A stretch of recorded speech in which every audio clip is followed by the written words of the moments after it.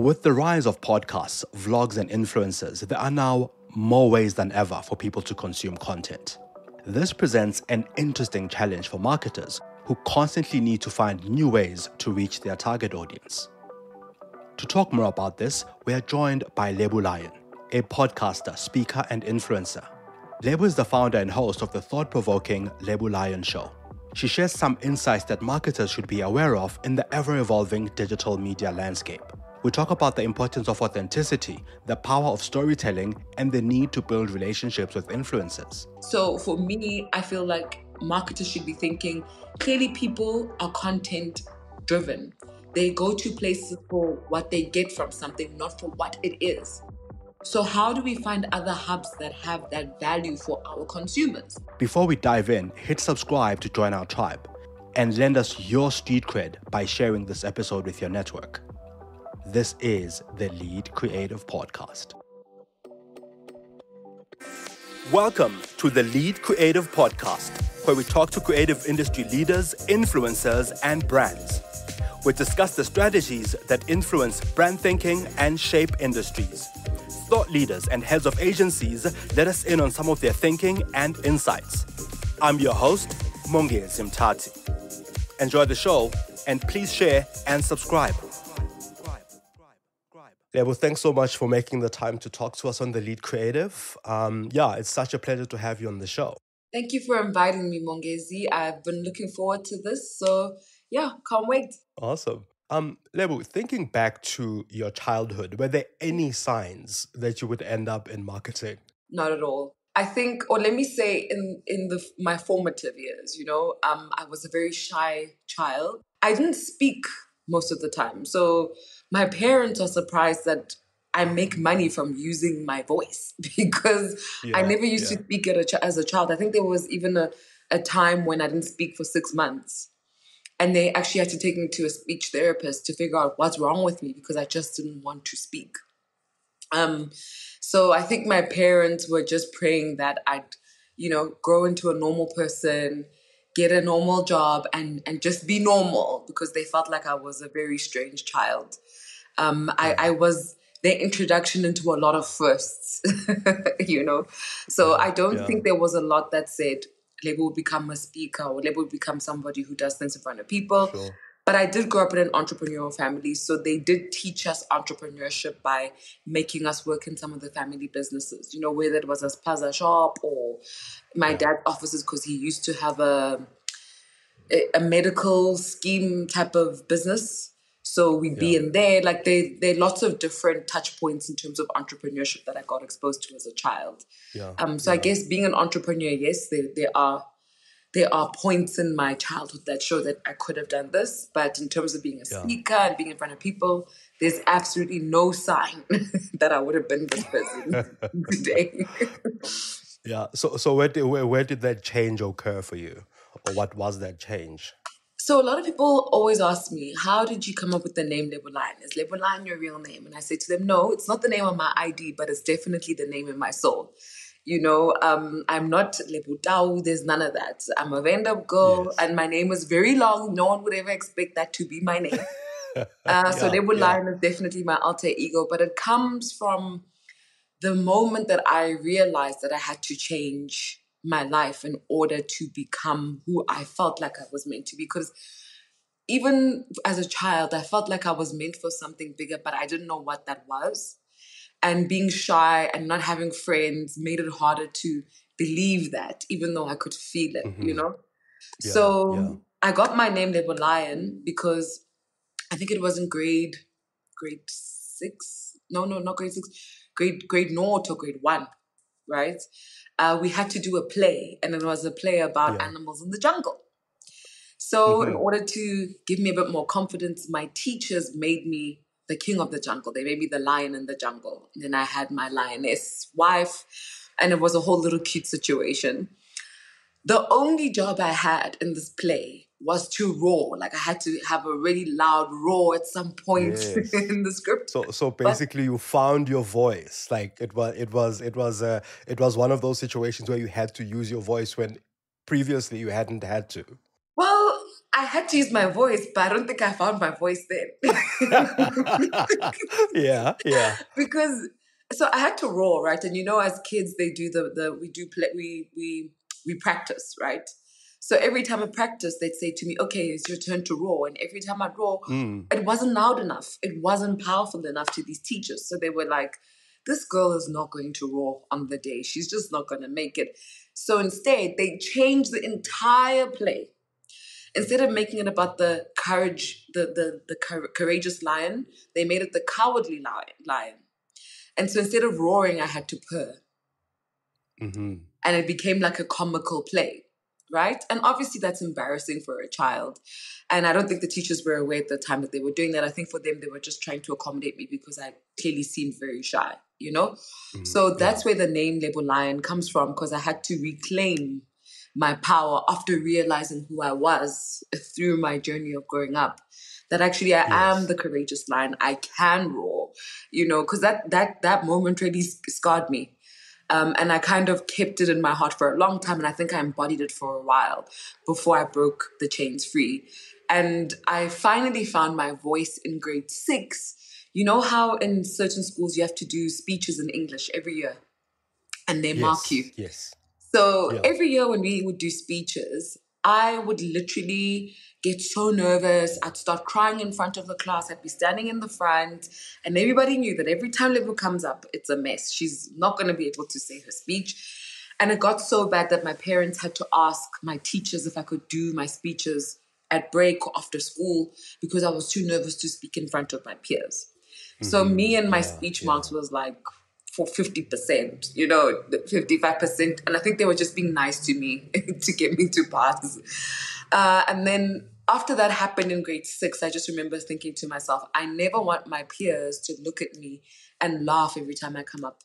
I don't want them to see me this way because I'm not this person. So during the school holidays, what I did was, instead of like playing outside with all the other kids, I lined up all my teddy bears and I wrote a speech. And I learned the speech and then I started saying it in front of my teddy bears. And when we got to grade 7 and it was time to do our speeches, I was ready because I'd been practicing for so long in front of my teddy bears. So it was time for me to say my speech. I envisioned my classmates as teddy bears. And I said my speech. And when I opened my eyes, or when it felt like I opened my eyes, my peers were literally standing and clapping, right? And my teacher looked proud and I was like, this is so strange for me. I'm not that girl. And I remember getting, I think it was like 97% or something for that speech. And it wasn't a sympathy market. I actually did so well. I even got selected to be part of some public speaking team. And literally that's where my public speaking journey started off. So I've been competing as a public speaker since I was 13 years old. I've been in the trophy team for my school, and the trophy team is a selection of the top 3 speakers in each school around the country. We compete, and then whoever wins goes overseas. So I was like, girl, and I taught myself how to speak. Nobody taught me. I had to become the lion I think I knew I was. Now, fast forward to today, you run a successful podcast, the Lebo Lion Show. What led you to start that? Having found your voice, or at least discovered your voice as a child and building that up over the years, what then led you to starting the podcast? Because, of course, you had been doing marketing before. You had been doing a lot in this space before you started the podcast, and then you started the podcast. And we'll get into some of the intricacies of running the podcast alongside your other marketing work. What led you to start it? Because not everyone who works in this field also runs a podcast. Yeah, so I've never actually worked in corporate. My experience of marketing comes from really temporary experiences that I would have with different companies, agencies, design houses, that kind of thing. And then through my own business, I started a tech company straight after varsity with my cousins. And we found ways to raise money. We were selling weaves, we were doing a lot of things. And I learned how to be an aggressive salesperson. By aggressive is just not to be afraid to sell, finding different ways to sell, going and finding stock outside of the country, all of those kinds of things. I learned that through that business.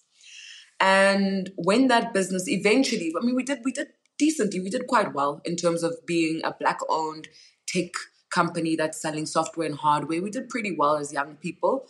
But when we got our first round of really big money, I think it showed what our personalities were and what our priorities were. And because they weren't aligned, we decided to go our separate ways. So I think I was about 26. I had a bit of money and I was trying to decide, where do I go next? What do I do? And I've always wanted to go to the Cannes Film Festival, etc. But I've also always been the kind of person who goes to different environments just to network and get to know different people. So I find myself at random coffee shops in Joburg, meeting creatives and other marketers. And they say to me, every time we speak to you, we hear marketing in a different way. And it's so cool. Like, you should really consider starting a podcast. And I was like, no, I'm not going to start a podcast. I want to be on radio one day. Who cares about podcasting? And at the time, podcasting really wasn't a thing in South Africa.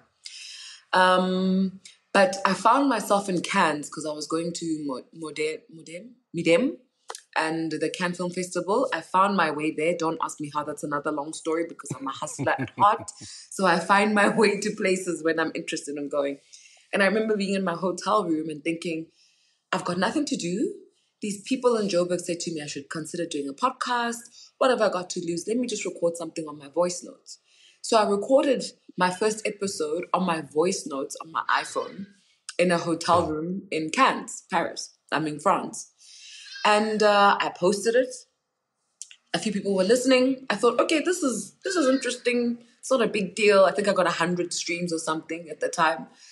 And then I did my second episode still in Cannes because I was there for 3 weeks. And I got more listeners. And I thought, okay, clearly people are interested in what I'm talking about. Let me continue this thing. But I didn't actually take it that seriously. I just thought, I've got nothing else to do for now. Let me just play around with this thing and see what it is. After my third podcast, I got publishing houses calling me and saying, we've heard about your podcast. We're seeing it.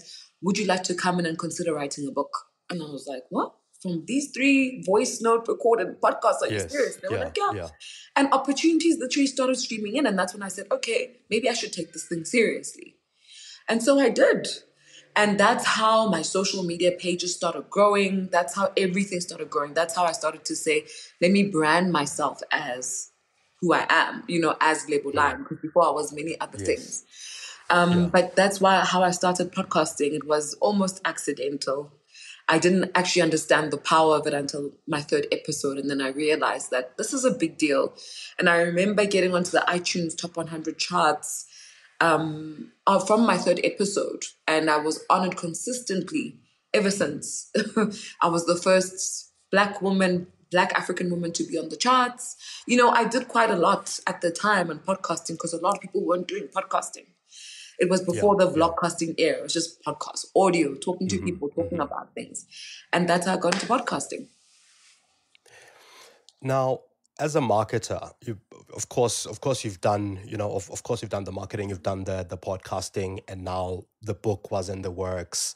Fast forward again to today, how does podcasting, in your view, fit into marketing, or at least the modern marketing landscape, as you've come to use it, and also as you've seen collaborations between yourself and brands working? Yeah, the podcasting landscape in South Africa is really dynamic. I'll use that word instead of interesting. Because you find that we're not necessarily, and this could be a sweeping statement, but from my observation and experience, we're not a country that embraces innovation and change very quickly or rapidly. We kind of take our time. And so you find that something will be really big all over the world. And in South Africa, we're just starting. And when it's kind of losing its relevance everywhere else in the world, we're just starting to feel comfortable adopting it, And I find that with podcasting, corporates didn't really embrace the true essence of podcasting, which is the audio format, right? I feel that vlogcasting made them feel more comfortable in investing in podcasting because it looked like a TV show to them. So it was easier for them to understand what this thing could be.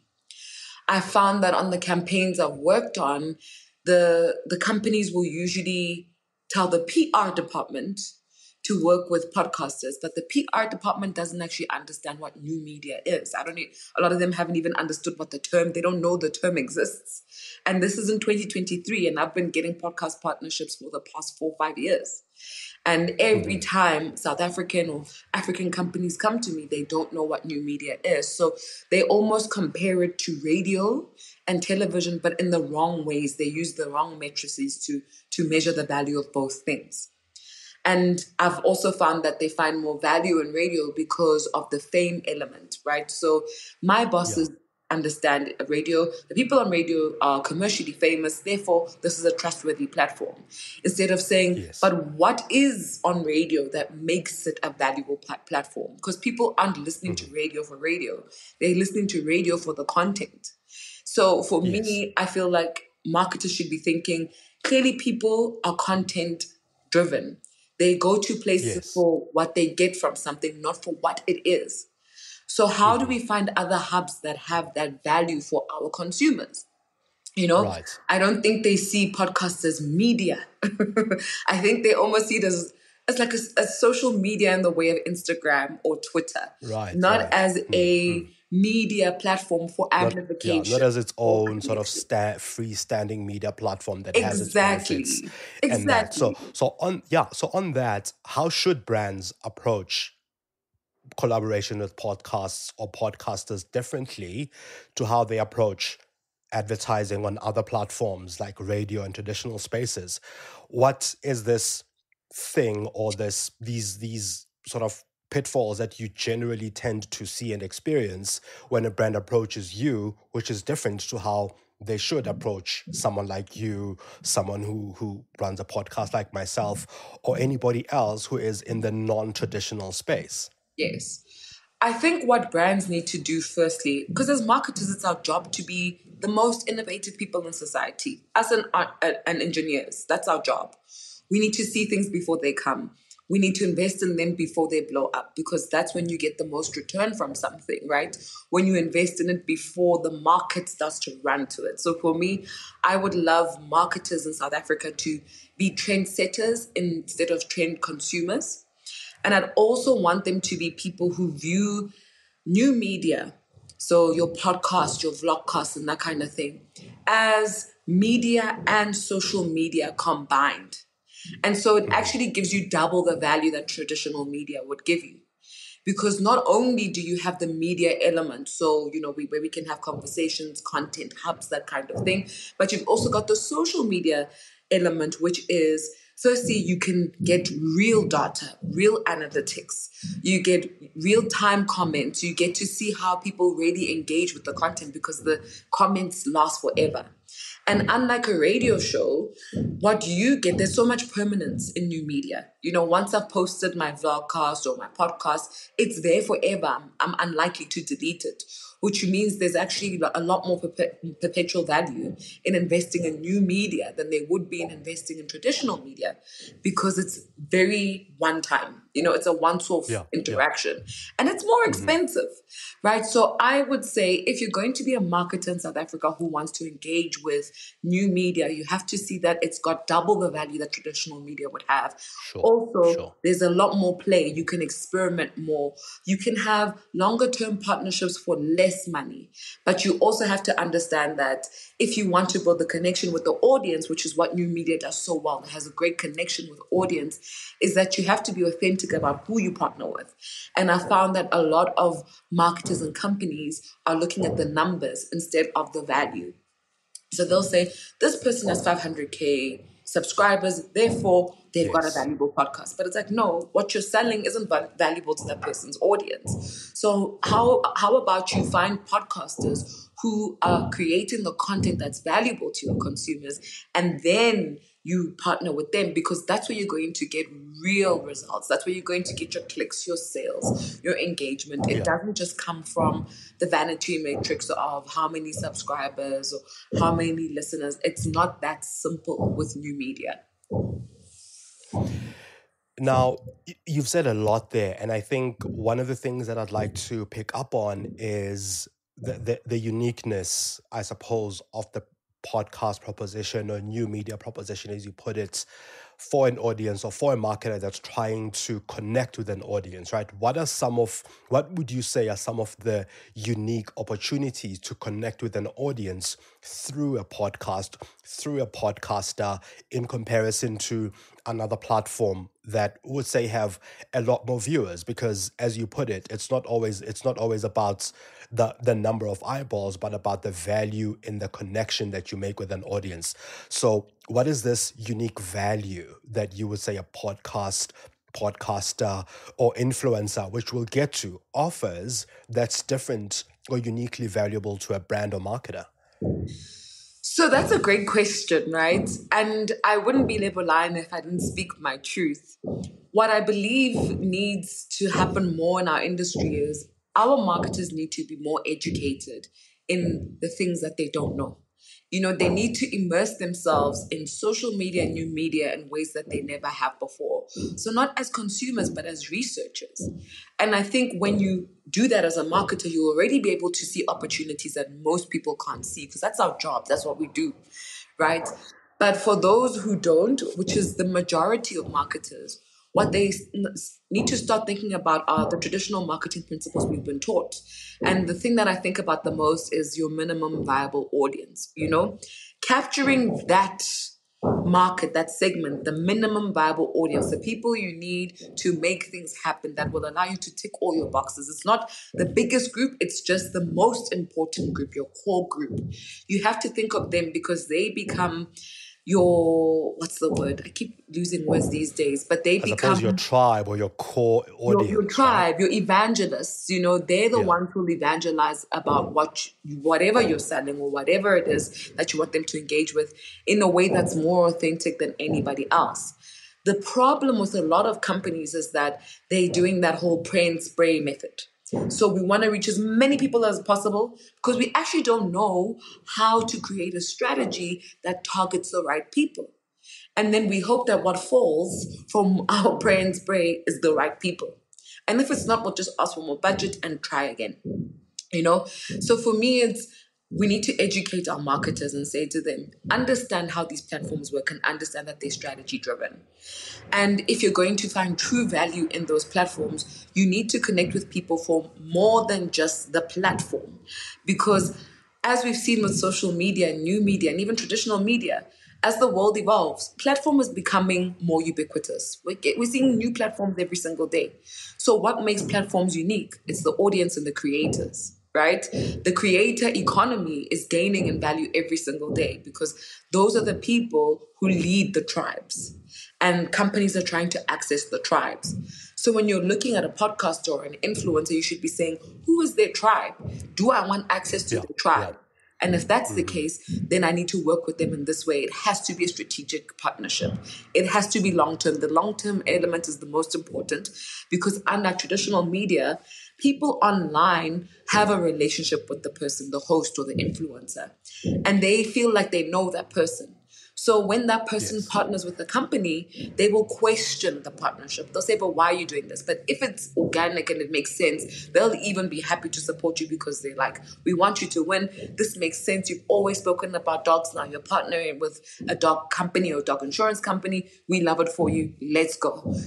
So not only have you captured a tribe and you understand their interests, in getting to know you, they know your interests. And some of them even acquire your interests just because they love you that much or they trust you that much. So this is a very dynamic relationship. There's so many layers to it that corporates can play with and use to really get their brands to have authentic touch points with different people. If you're enjoying The Lead Creative, please share this episode with your network and hit follow or subscribe. Enjoy the show.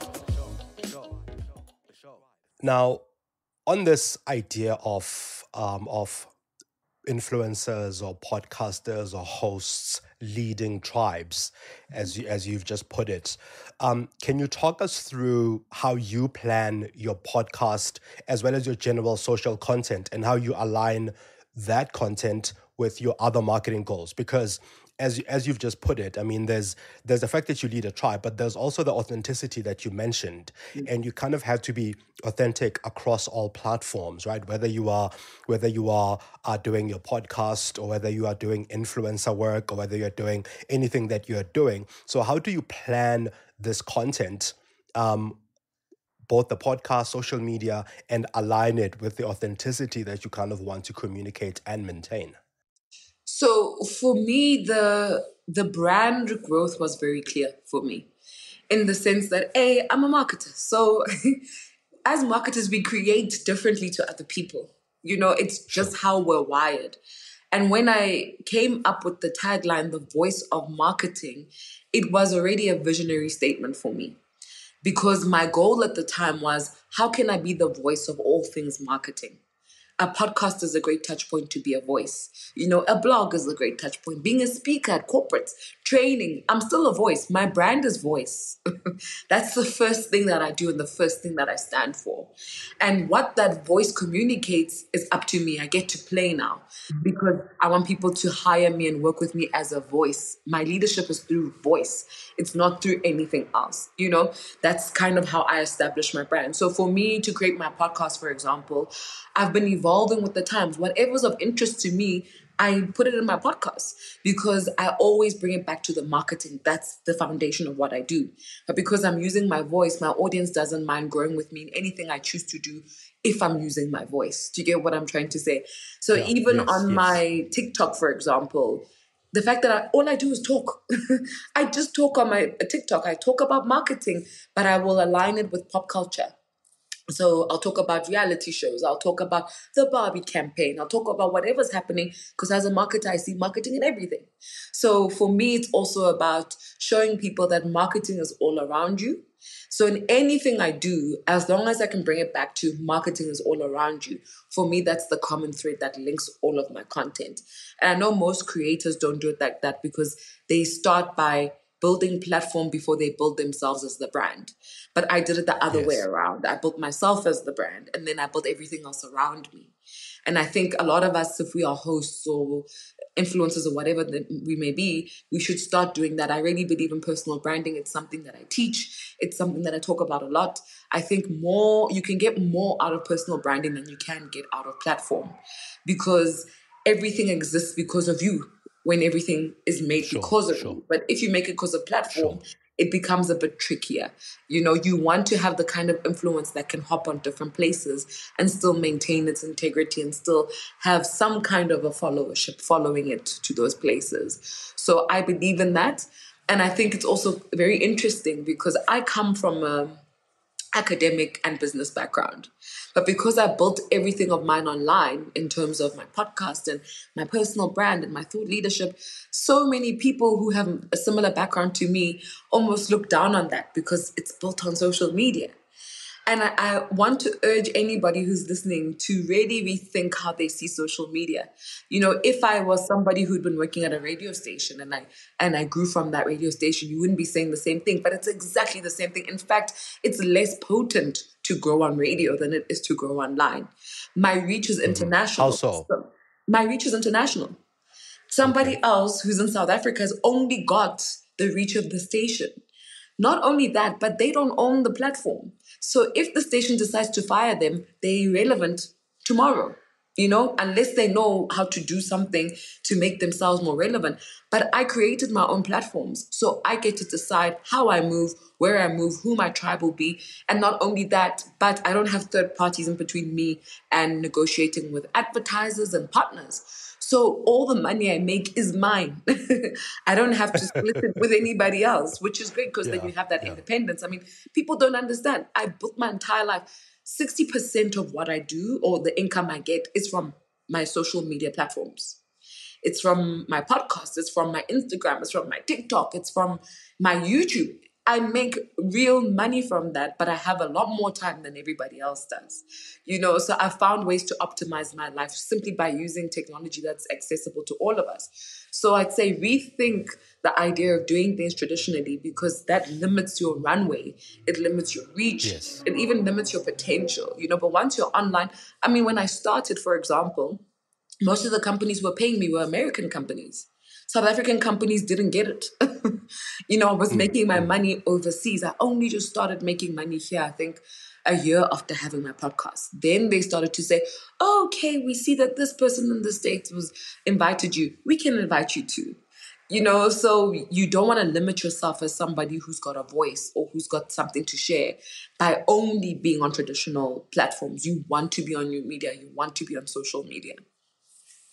I want to just unpack something a bit more out of what you've just said. I want to unpack this idea of this international audience to start with, and also just monetizing your platforms, because that's become a bit of a big thing. So a question that I asked another content creator in our previous season was, how do you manage or monetize collaborations and partnerships when, as you've repeatedly said, right, you're based in South Africa, you are here, and it's likely that because of proximity, the brands that are likely to want to work with you are likely in South Africa, and yet you have, call it a 20% South African audience or 30% South African audience and 70% international audience.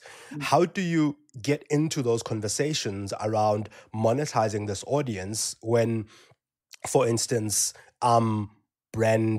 computer brand X or phone brand Y that's trying to build a South African audience? How do you manage those types of conversations to say, my audience is predominantly or 30% South African, 70% international, but you want a South African audience, therefore let's approach the conversation this way? How do you do that? That's a really good question. And I'm going to disappoint a lot of people because they have to understand that my premise of everything is that I am a marketer. My job is to know how to do those kinds of things.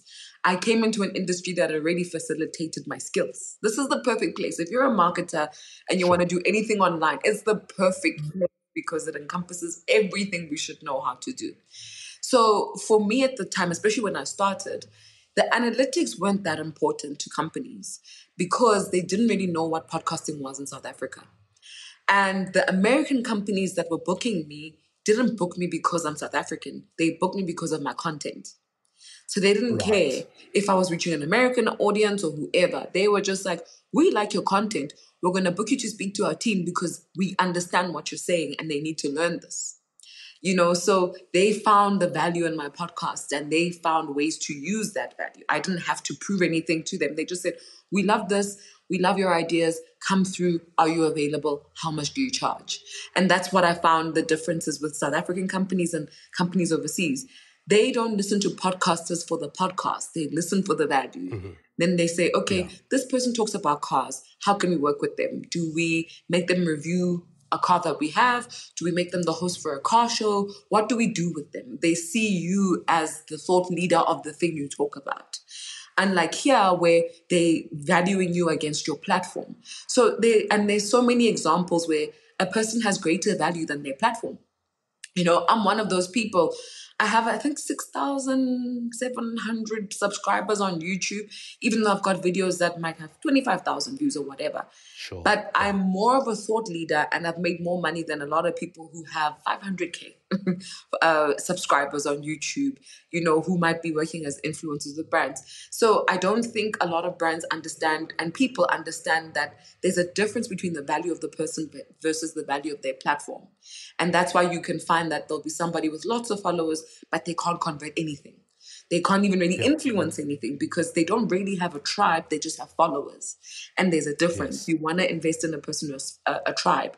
So how do I communicate my value to companies? First of all, I talk about my tribe without talking about their location.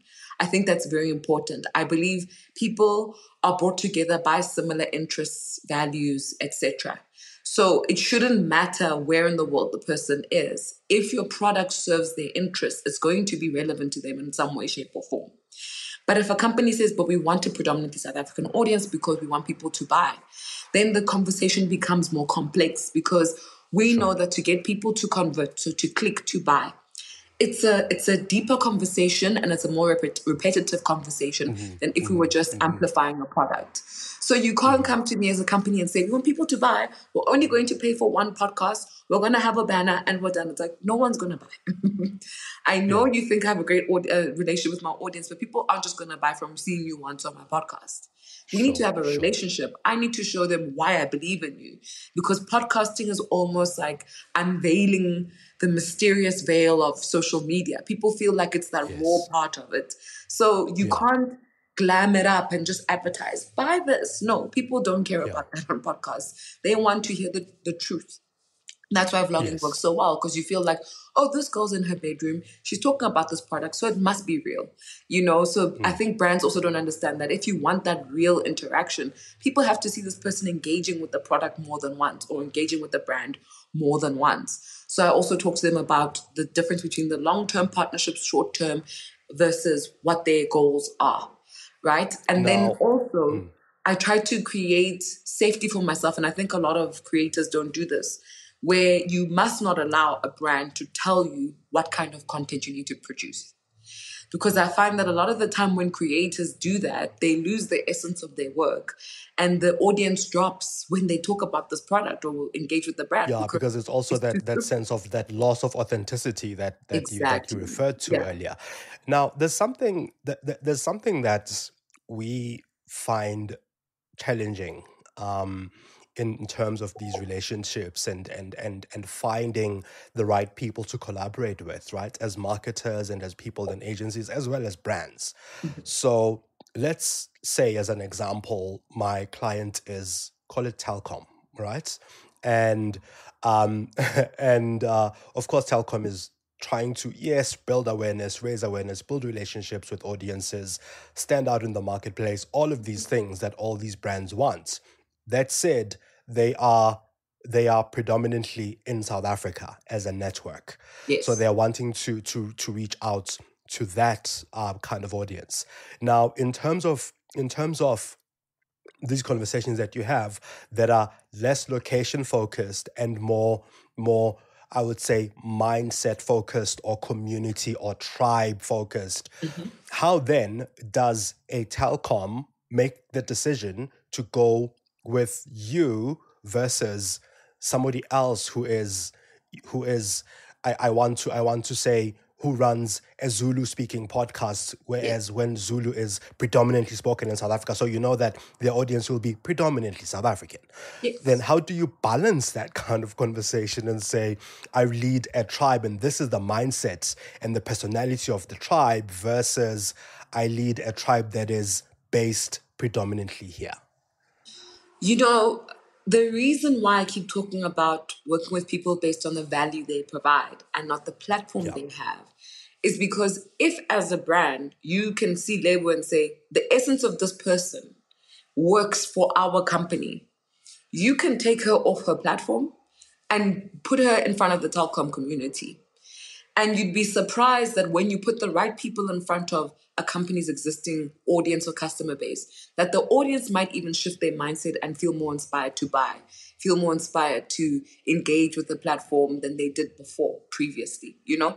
So what I sell to brands as well is the fact that I am a thought leader, is the fact that I do touch people in certain ways. And that's why I keep saying to people, don't sell platform, because then platform becomes about who's really watching, all of those things that will limit how you can work with a brand. But if you say to a brand, listen, I've got a voice still, and this voice works because look at all these things that I've built. And this voice can still work with your audience. It's just that on my podcast, your audience might not be there in the size that you want them. But on Instagram, they're there and they listen to me. So how do we work together to make sure that we can touch those people? And it's so interesting that you use the example of Telkom, because I worked at Telkom before, not as a podcaster, but as a speaker. And I trained their radio VJs to unroll a campaign that Telkom was doing, right? And the interesting thing is most of those VJs who were part of native speaking radio stations invited me onto their radio stations to talk to their audience, right? And they're there, the Swati, Xhosa, Zulu, Sotho, but they felt like because of the knowledge I have, I can help shift the mindset of the audience. And I wasn't even speaking those languages because I can't speak Xhosa. I can't speak a lot of those languages. But it's so interesting because on most of the interviews that I did, we had phone lines buzzing. Like people were calling. They asked me to come back because they'd never heard someone like me and they were looking to hear about the things that I teach. So I think a lot of the time for me, I've got proof to show brands that, listen, it's not only about my podcast. There are different ways you can work with me. But my voice is what resonates with people because I know how to connect with people. And this is how we can do it. So sometimes I will give them different ideas. This is how we can do it. And these are the kinds of results you're going to get from it. So I'd say to creators, be the brand, make sure that the value of everything you have, your platforms, comes from you and not the platform. If YouTube were to die tomorrow, you should still be relevant. If Instagram was to go tomorrow, you should still be relevant somewhere. Also gauge your influence. So I do this when I go to events. If I'm speaking somewhere, I've just been invited to be a special guest or whatever, I gauge by how many people will come to me and say, oh my goodness, I follow you and XYZ. So I see that there's real life influence, on the ground influence that I have. I also gauge how many people will contact me post-event who didn't know me. Or, the kind of things I get invited to afterwards. It shows you the appetite of the different audiences. And I note that down. And then I will pitch it to brands and say, look, I know this podcast doesn't have this audience that you want, but here are my other platforms, or here's the other stuff that I do that does touch those people, or I can plug into this program that you have. And trust me, I can convert these people. So you have to pitch to the brands based on your value, and even over time, the demographics of my podcasts have changed. They went from international to half international, half local to predominantly African and a little bit international, and then it went from only women to men and women to lots of men. So it changes over time based on what you do and how your brand evolves as well. If you're enjoying The Lead Creative, please share this episode with your network and hit follow or subscribe. Enjoy the show. You also work with SMEs, and of course, SMEs have different kinds of budgets to the big brands that you also work with. So with that in mind, how can small business leverage influencer marketing, or at least leverage some of these platforms that we've spoken about for their growth? And also, how can big brands then enhance how they are currently doing it or improve how they're currently doing it? So SMEs, when I started the Lebo Lion show, right, I designed my content by asking myself, who would I want to serve? What would I want people to know from whatever I'm going to share on this podcast?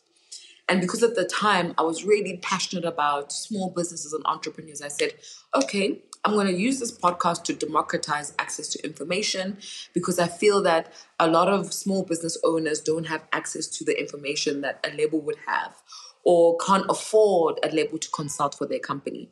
So if you listen to the first 2 seasons of my podcast, it's literally like lessons, real lessons, lectures. That's why publishing houses were calling me to say, but you're basically serving textbooks in every episode. So we might as well put that into a real book. And I've even got lots of emails. Over 2,000 emails from different entrepreneurs saying, I got this many sales because I listened to this episode. I secured my first big client because I listened to this episode. So the first thing I always say to people is, listen to the podcast. The first 2 seasons are a marketing textbook, a marketing masterclass about how do you use marketing and digital tools to build your business, to build your brand. That's the first thing I tell them, because it's very complex. It's difficult to give them all of those tools in a podcast interview or podcast conversation. Sure. So I always say to them, find those tools, research, do as much research as you want. Sign up for some skills programs that you can find online, just so that you have a decent understanding of how the online space works. And when it comes to working with influencers for SMEs, I'd say You really need to focus on the value that your business gives to the market when you're a small business. Because your job when you start a business is to build that loyal tribe, that minimum viable audience. And a lot of the time, you find that that minimum viable audience is built through you creating a product that they care about, that they want to use, and that they want to share with the people around them. So if it's good enough for them, they'll share it with the people around them. And we know that word of mouth marketing is the most powerful kind of marketing you can have. Sure. People trust other people. They buy a product because somebody else recommended it more than anything. And I think influencer marketing is just a more elevated idea of that kind of word of mouth marketing, right? But it's also more expensive because you have to pay these people in order to amplify your product. But if you really want to work with influencers, make sure that you got the right connection. Pick a person who fits your product. Don't be like big brands and just go to people because of their numbers. That's not going to help you as a small business. What you need is this the appropriate connection? Is it authentic? Does this person speak to the values of my company? Do they believe in the product? Because if you work with an influencer who believes in your product, they're more likely to actually work with you on a long-term basis at a lower fee because they want to build with you. Right? So it's those kinds of things where I say to entrepreneurs, really try to find a good match with that person. Make it very real. Don't look for them just because of their numbers. It won't work for you. Even if it does on a short-term basis, it's not a long-term strategy and you'll feel like you wasted money. And then for the big brands, I'd say if you're going to work with influencers, please be more mindful about who you're choosing and what you're asking them to promote or what you're asking them to sell. I find that in Africa, especially, we have a very numbers-based economies of scale mentality. So everything is about how can we get the most? How can we be seen by the largest audience? How can we make? And it's like, but it's not always like that, you know? Even when you want to have a broad amplification strategy, why are you just going to everybody? You have to be intentional. You should be able to justify.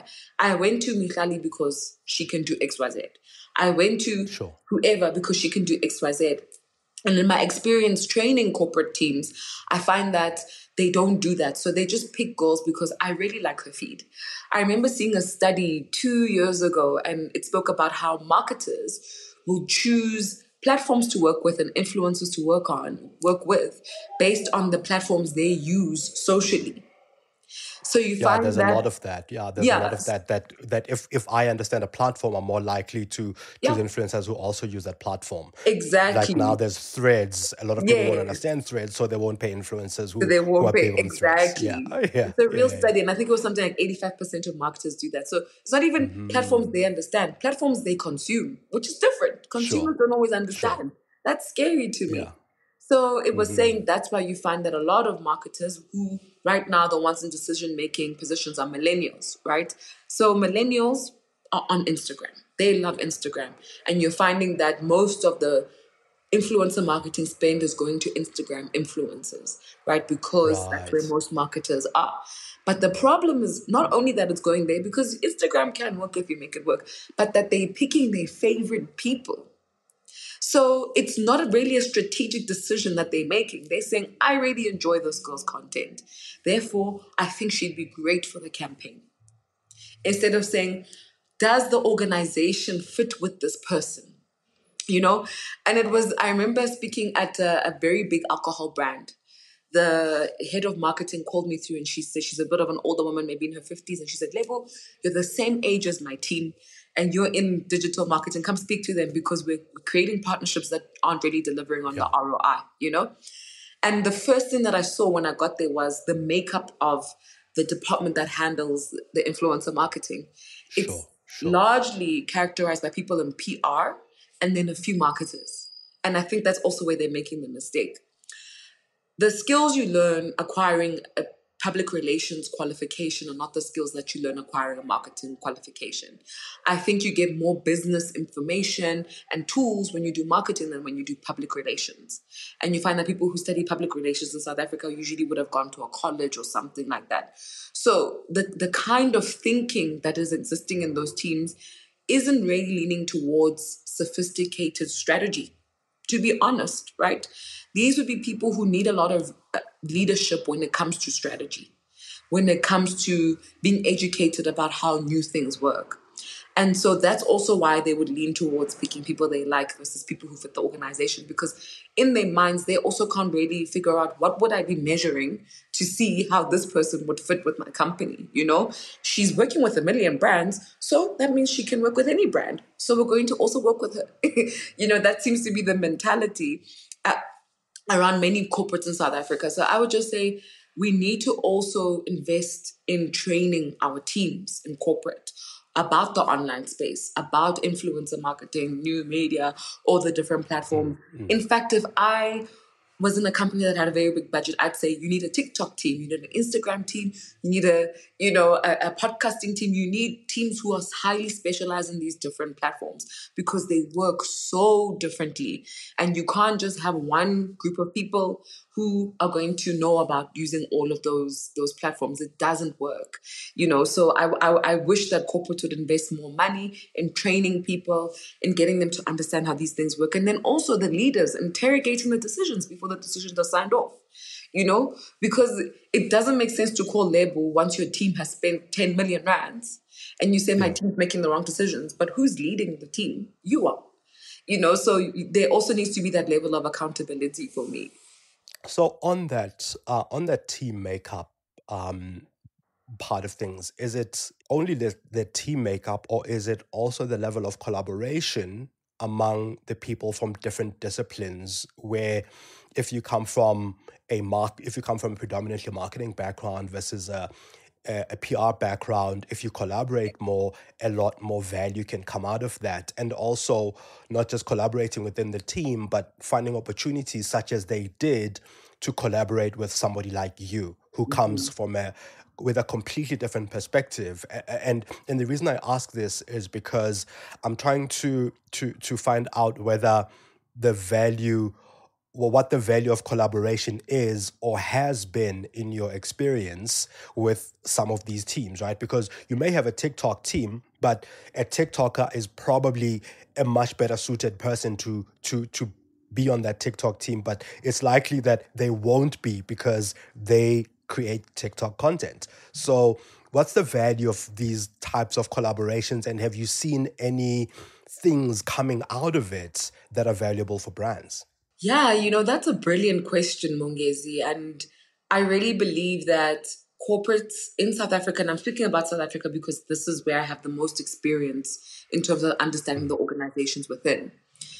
We really need to reimagine marketing, right? Because most of these things stem from the marketing department. When you're talking about new media, we're talking about influencer marketing, all of these things, they're coming from the marketing department. It's not the responsibility of other departments. So I think what we're doing right now is we are treating marketing like we did 20 years ago. But the landscape has completely changed. So we really have to reimagine what a marketing team looks like. Is it a young team? Is it an older team? What would the leadership look like? Those are the kinds of things where I think we're not there yet. So our leaders can't lead because they don't have the tools to lead a team that would be able to be effective in this kind of world. They're not bad leaders. They're just not the right leaders for that. Do you get what I'm trying to say? Yeah. And so because leaders who don't understand the landscape are hiring, they're hiring people who also don't know how to navigate the landscape because they're hiring based off of outdated criteria. But if you have, let's say, a Lebo Lion and she's the CMO of X Bank, I would definitely go and find creators to employ, first of all.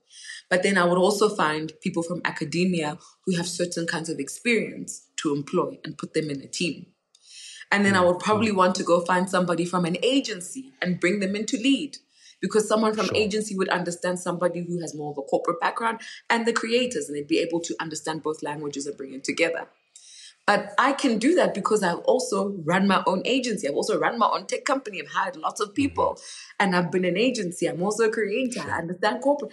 So how do you find Lebo Lions to be the leaders of the team when most corporates are looking for people who just say, I've been working at X brand for 15 years? So I'm going to be the leader of this team.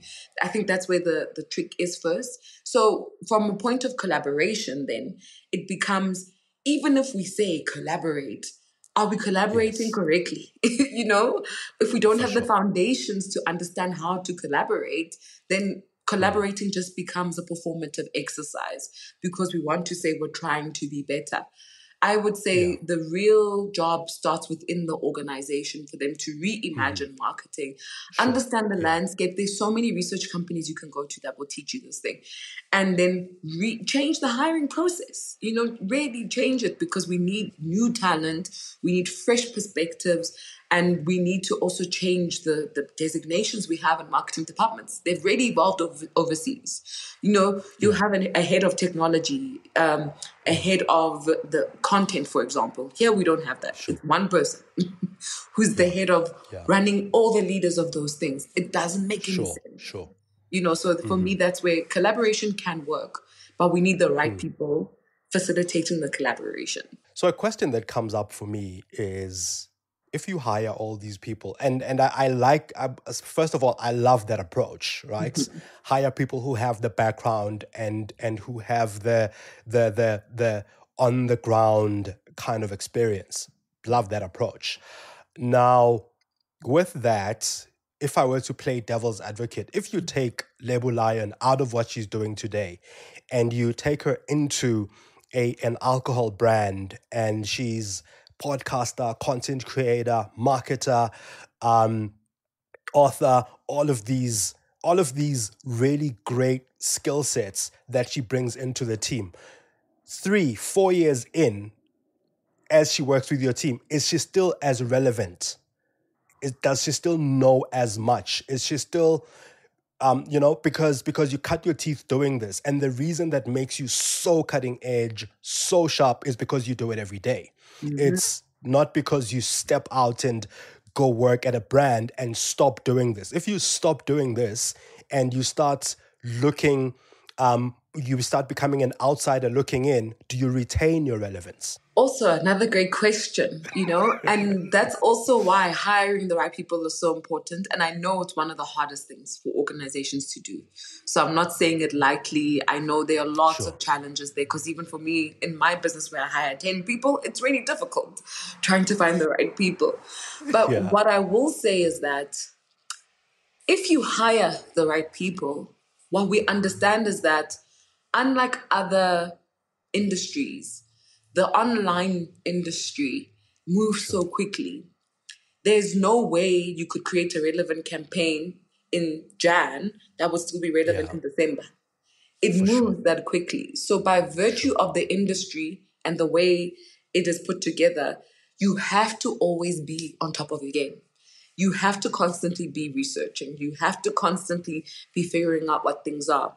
And for me, if I got to work at a brand and they really incentivize me, I'd hire somebody to be my trend analyst who would keep me up to date about what's going on and give me opportunities to experience these things in parts of my day so that I stay relevant. For sure. But that is leadership. That's what you do when you're a leader. And I even do that now because I don't have time to think about who should I invite on my podcast? What should we talk about? I'm really not there. I'm doing too much.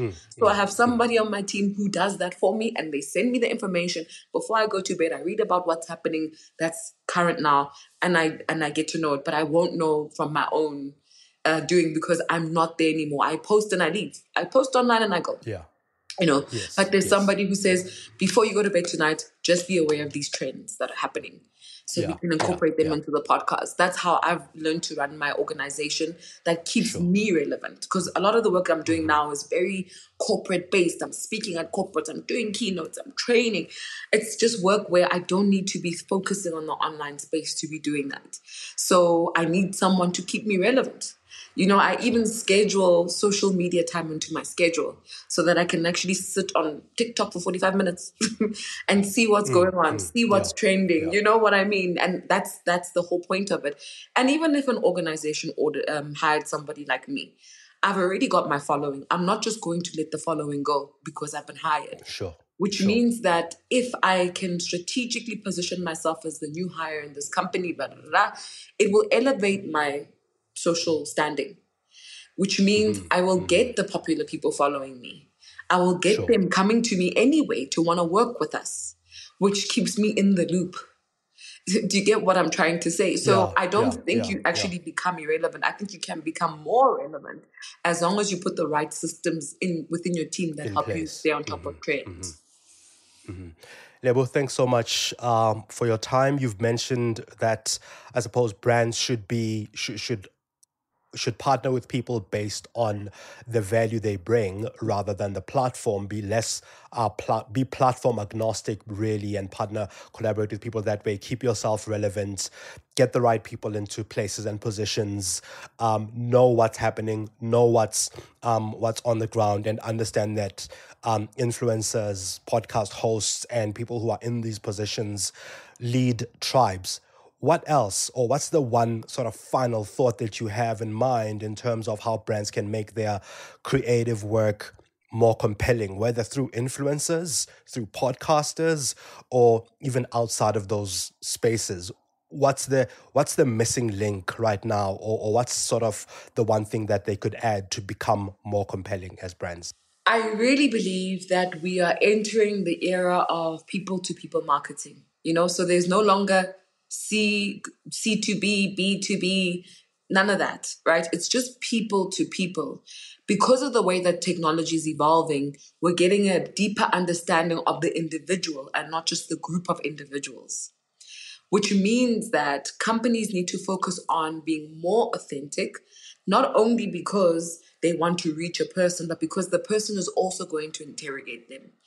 People aren't seeing brands as companies anymore. They're seeing them as almost human manifestations of whatever. So manifestations of their feelings, something, but they're seeing you as a human manifestation of something. They're judging you based on criteria they would judge another person off of, not what they judge another company off of.